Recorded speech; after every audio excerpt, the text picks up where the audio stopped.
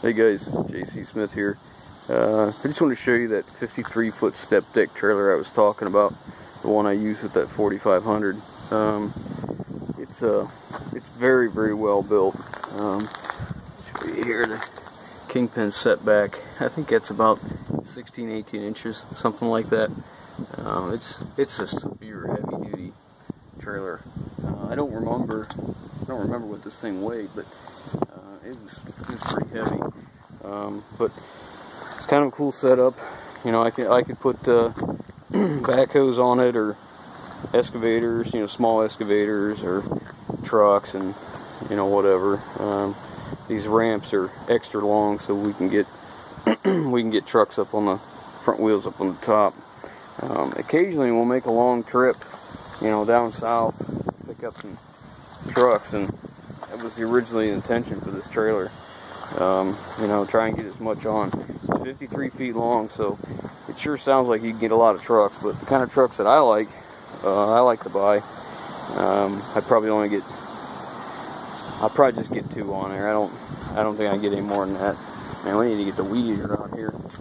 Anyways, these are 17.5 tires on oil bath axles with hydraulic disc brakes on it, and this is what I was talking about in the project, about being a project, is I'd like to take these fenders and come from up here and bring it out this way on a ramp so we can drive over them, because you know, if you load a truck up here, I got to do cribbing to get it over, or you know, have a wrecker lift the front up while I back up under it or something like that, if I wanted to put a, you know, wide truck on it, and it's kind of a pain in the butt. So you can see the frame of the deck. It's a pierced frame trailer, and I just can't tell you, it's pretty heavy duty. And then these ramps stay here. There's a second set in the back of the trailer, so that you don't have to carry them, because those are all steel. As you can imagine, that's pretty daggum heavy. So yeah, there's a second set of ramps. You can see them here, and they're steel also.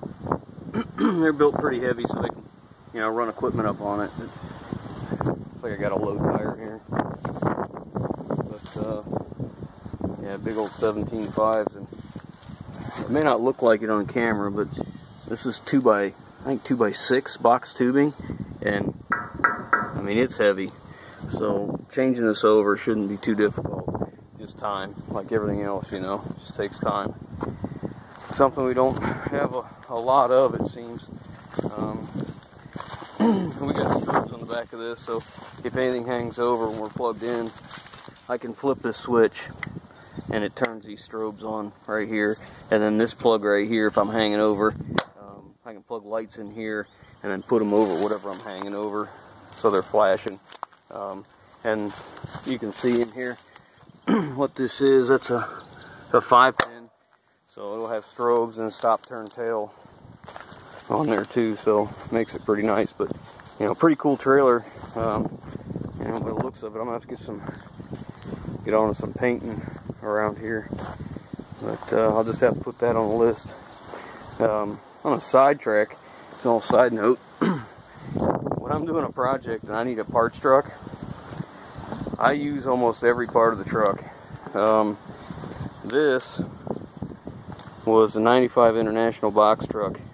I was going to use it and shorten it up and make it a really cool little gooseneck hauler, and I started getting into it, and I needed parts for another truck, so I started robbing parts, and what you see is what's left. And this rear end is it's a 488 gear, and that's the only reason it's still sitting here. If it was a 410 or something like that, I would have had to use for it. The front axle's not worthless, but it's close. The kingpins are out of it, and for what it costs and the time to do kingpins, I have a place I could buy that axle from. They charged me $125 for that axle. It'll probably have right at 100,000 miles on it, so not worth our time, you know, to do all the work. But this is where we get a lot of our extra cross members when I'm doing frame shortening. I'll take one of these frames, I'll strip all them cross members out, every bit of them, and get back here where it's at. the tail end. This is a pretty long frame rails, and these frame rails make excellent fork extensions for your fork. You got to weld some cross braces on the bottom, but again, that's yet another thing we got going. Here's a section of frame we cut off the back of a truck. Kind of weird. They took the lift gate off the truck before we got it, and they butchered that up like that. But anyhow, that's what's left of the truck when we're doing a project, and I need it for parts. There won't be much going to scrap on this. Maybe that front axle. That's about it. Every other part on this truck has been used for something else. And if you can see, look at that tire, that front tire. Look how it's leaning, topped out. That's how bad them kingpins are. They got bad, and the guy that had the truck before me, they were going to change kingpins, and he tore it apart and saw it was too difficult for him, so he ran it for another 6 years. He pumped grease in it once a week. He thought that'd be just fine, but obviously not. But anyway, so there's our trailer. There's that big long 53-footer. It's kind of cool the way it hooks up. It's got a double-ended cord here, so I can unplug that. And the 4500's got what we call a pogo stick, and you bungee cord that to it. But what a nice setup. Now you put this trailer on that truck and it rides beautiful. And surprisingly enough, that Isuzu pulls that thing pretty nice. I didn't tell you, that truck's got, it's got I believe it's a fast fuel pump on it with a 1/2-inch line, because those Duramaxes have a CP3 that sucks fuel all the way from the tank. And a lot of guys in the trucking world, or even in the private world, they like to put on those fast fuels. I'm not a big fan of aftermarket stuff, but in that case, it helps keep that CP3 pump cool. And it was already on it, so I'll leave it. I don't know as if I would have put it on myself, but anyways, it's got it, and it had a tuner on it, which we removed because I'm just not into that aftermarket stuff. I just don't like it. But anyway, so there's that big trailer, and thought I'd give you a look at it and tell you kind of what we were thinking about them drive over fenders. I'd like to get on that soon, but this is so far back burner, I'm sure it won't be. We got other things going on next, and in fact, I'm going to give you a little sneak at the f450 here, the 2013.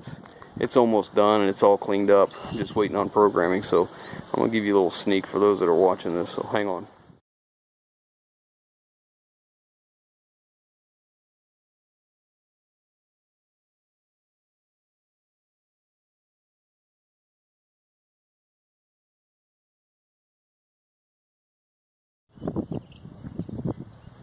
Okay guys, there it is, all finished up. Just last thing to do is just waiting on the programming from the guys I was telling you about for the body control module.